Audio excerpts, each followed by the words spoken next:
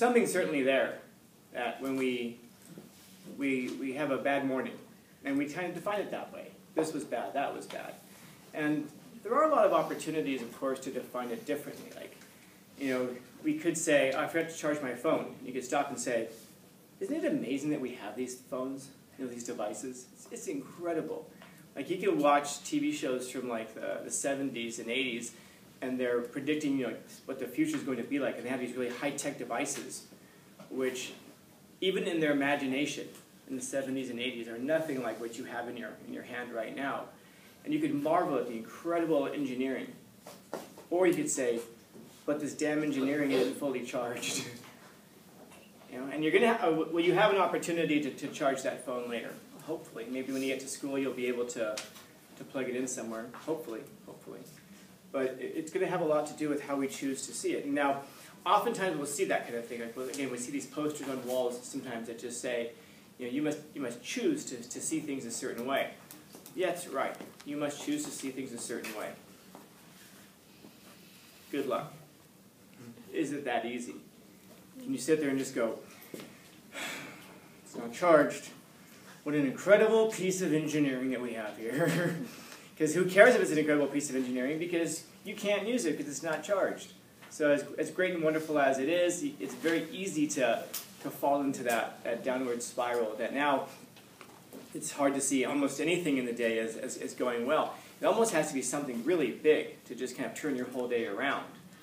That kind of goes back to what I was thinking about, what you were saying there about like the voices that she hears, or the voices that we hear. And by the way, the voices don't just have to be schizophrenic voices. Think about some of the voices that you hear in your own head. You're not good enough. You're too fat, and you're ugly. And you're too fat, and you're ugly, and you're not good enough. And other people are talking about you. You know that, right? Like, as soon as you leave the room, like, any guys go to the bathroom, you know the second you leave this room to go to the bathroom, you know we're all talking about you, right? Yeah, and we're saying that you're too fat and ugly, and you're not good enough. In other words, whatever voices are in your head that are telling you that, you know, these very negative things, are they true? No, probably not. You know, in order for you to think that people are talking about you, you have to have a really elevated sense of yourself, to think that you're that important, that everyone's talking about you.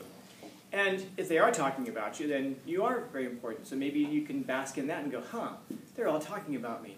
I'm very important, which means that maybe I am good enough. Maybe I'm not these negative things. But again, it's difficult to reframe our thinking this way. But it takes practice. You have to do it, and do it a lot, by the way. Because doing it just a little bit won't give you the practice that you need to do it. And I think that we do a terrible disservice when we treat it like it's such an easy thing to just choose to see the world differently. No, it's difficult to. It's difficult to.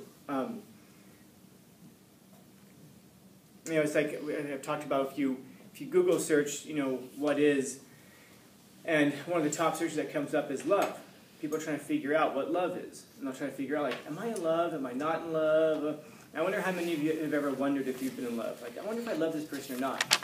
I wonder how many of you have been in pain or in suffering, and you wonder and go, am I really in pain and suffering? No, let me Google it and find out.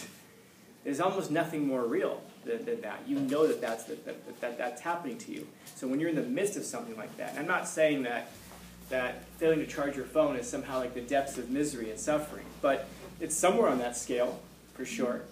And so when you're in the depths of those things, it's very difficult to look up and see something positive. It's like Oscar Wilde said, that we're all in the gutters, but some of us are looking up at the stars. Not all of us. We all know that we should be, or could be, but only a few people are actually able to do that. And of course, those are the dreamers who we admire. We like being around those people. These parameters that I was talking about earlier, that we set these parameters up around our lives, and we live our lives within them, whatever it is that you believe about yourself. If you believe you can, or if you believe you can't, the saying goes, you're probably right about that. You know, I coach little kids in jiu-jitsu, and little kids will come in like, out of curiosity, how many of you guys legit? I'm not going to make you prove it. I'll take your word for it. But how many of you in here can do a cartwheel? Yeah, and this amazes me. I always thought that, like, every little kid in the world like knows how to do a cartwheel. I thought that was just like part of the basic programming. And I had no idea that little kids can't do cartwheels. And so these little kids come in, and some of them, it's just like second nature, man. And some of them are doing like one-handed ones. You know, and I'll joke with them and go, okay, so can you do a no-handed cartwheel? And they'll try and do it, they'll flip around, and they'll land on their heads, and they'll think it's great. And then this one kid I'm thinking of, gosh, dang it, she's been there for over a year, and she can't do a cartwheel. She still puts her hands down, and she tries to go the back way, and it lands on her back. And I'll show her and show her and show her, she just never quite gets it right. And then I'll have a kid who will come in like on his first day, and like, or maybe their second day, and they'll try and do it, and they'll say, oh, I can't. And I always say, well, yeah, not with that attitude. You know, you can't do anything if you have convinced yourself that you can't. If you can convince yourself that you can, or maybe not, because that would mean lying to yourself a lot of times. Like you might think, I can do anything. No, you can't. There are parameters. There are real parameters around your life, and then there are false ones that we set up for ourselves. Use blue. In other words, maybe your parameter here is a square. Maybe the parameter of your life is a square, but maybe it's something more like this, where, that sounded like someone screaming, didn't it? In other words, maybe the real parameter of your life, you're not as great as you think you are in certain areas. And that's maybe is the point that we're going to focus on. But the reality is, you're also probably greater in other areas. At least your potential is greater than you realize in a lot of other areas. It takes a lot to be able to really to really understand the real parameters of your life. And so we live, though, according to those.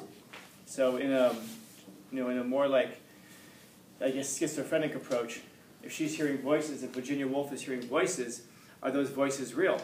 They're not real, but they operate in her life as though they're real.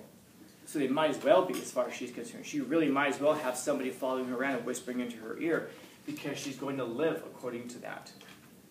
And so the kinds of things that we set up around ourselves, whether they're real or not, we're going to live according to them. They might as well be real. And so just like maybe choosing to see things in a positive way, even negative things, maybe trying to choose to expand those parameters. And there are ways to do that, by the way. You can gain a skill set so that your triangle is no longer there, but now your triangle is out here because you gained more skill sets. You've learned some things. You've gotten better at some things. Maybe even start to believe in yourself a bit more. You know? But that does take some doing. It takes a lot of doing on your part. And that's the unfortunate thing, is that it's not easy. And so because it's not easy, a lot of our parameters end up looking like this. You know? Because we could push them out, but we don't believe because it takes that work to do. It isn't so much, the thing is, I don't know that it's so much that we can't do the work or that we're afraid to do. Because a lot of times we say like, oh, I'm just lazy, I don't want to. I don't know that that's really the case a lot of times. I wonder if it's just that we really don't think that we can, and it's that uncertainty. People will want to pour their lives into something if it turns out that you really can't expand those parameters, those horizons of your life. You know, it's that uncertainty of not knowing if you actually can. Like for example, if I told you today, if you do, I don't know, let's say somehow I could convince you, and I can actually convince you, that running 1 mile a day, and exactly 1 mile, if you did that every day for 7 days, for 4 weeks, that at the end of those 4 weeks, you would be given $1 million. And I could somehow prove it to you. I could show you the money, and I could put it inside of a safe and give you everything. I wonder how many of us could do that. I imagine now all of us in this room could actually do that somehow, some way. But that's because you know that there's a reward at the end of it. You're certain about it. It's that uncertainty, I think, that throws us off. I don't know if I can. I don't know if I'm good enough. I don't even know what the hell is out there. Like if I were to ask you right now, where do you want to be in 10 years? What the hell is 10 years at your age? And that sounds like a lifetime in some ways. It's almost impossible to imagine what life is going to be like in 10 years. And that means it's literally impossible to believe where you could possibly be in 10 years. And so we have to keep those parameters close and tight. Where am I going to be in a week from now, 2 weeks from now? And of course that's hard too, because well, what does it matter where I'm going to be 2 weeks from now? in the grand scheme of my whole life, there's that hard balance to kind of stretch between the two. And so, how do you solve this? Come back in 2 years, I'll tell you. There is a solution. But that's not for today. Be careful about the phantoms that you entertain in your life. Be careful about the voices that you allow to enter, the voices that you listen to. And for God's sake, learn how to swim. Questions, comments, concerns, complaints, criticisms, critiques? Happy Thursday-ish.